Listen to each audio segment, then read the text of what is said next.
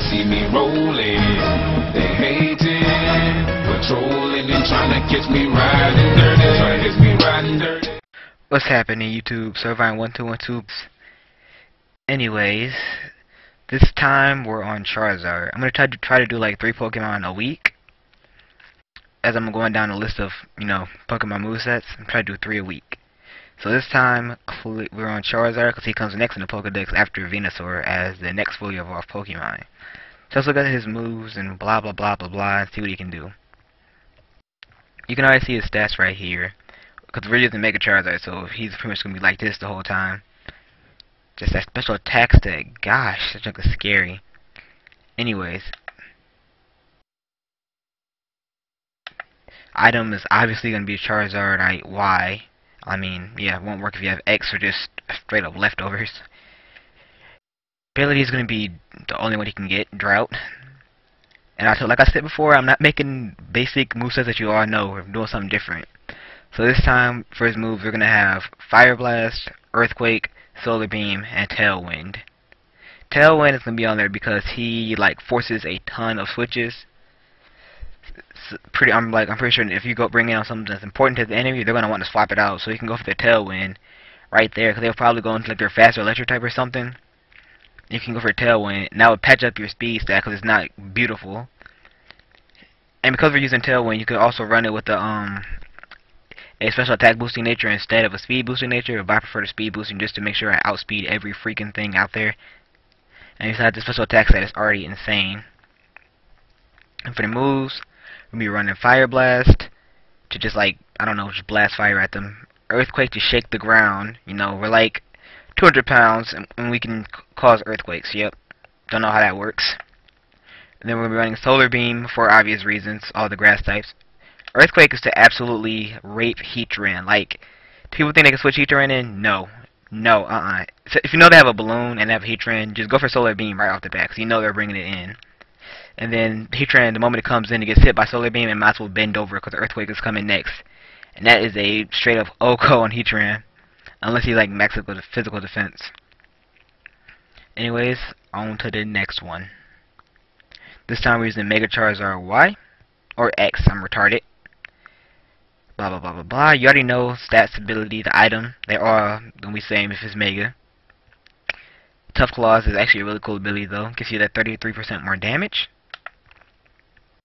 For his moves, we're gonna be running Own Claws, Fire Blast, Dragon Rush, and either Roost or Earthquake.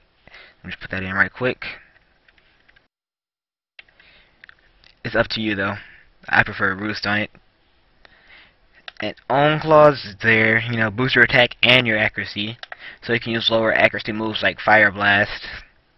We should do more power. They'll be more powerful against physically defensive walls. You gotta switch in on you and take your hits. So Glysker can actually get OHKO by this Fire Blast, which is amazing. It has a 80-some% chance of OHKOing, and after Stealth Rocks is guaranteed. And then we also have Dragon Rush. Another lower accuracy move with a nice 20% chance to flinch. And after an Own Claws boost, that's going to be just doing insane damage, even without much attack investment. The Roost or Earthquake either heal you up or give you more coverage. Earthquake there for Heatran, or Roost there to keep you, give you more longevity. And then for the EV spread, we're going to run a Max Social Attack, Max Speed, a Naive Nature, and 4 attack EVs. And then for final Charizard, by far the hardest hitting one out of the bunch, Standard Charizard. Now, don't click away from this video. I'm show you why.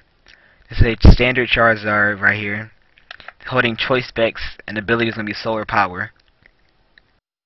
Now this thing is going to be running Fire Blast, Air Slash, Solar Beam, and Hidden Power Ground. And then we're going to run a Modest Nature. You can make it Timid if you want, but Modest is just going to make it even more powerful.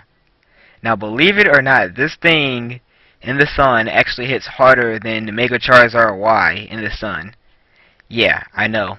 They have the same base speed stat, so you're not really gaining anything by using Charizard Y for speed.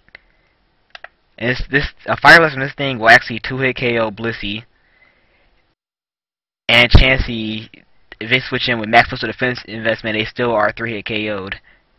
And that, I'm talking about Eviolite, full special defense, and HP invested chance. You know, that thing is a 3-hit KO by this thing.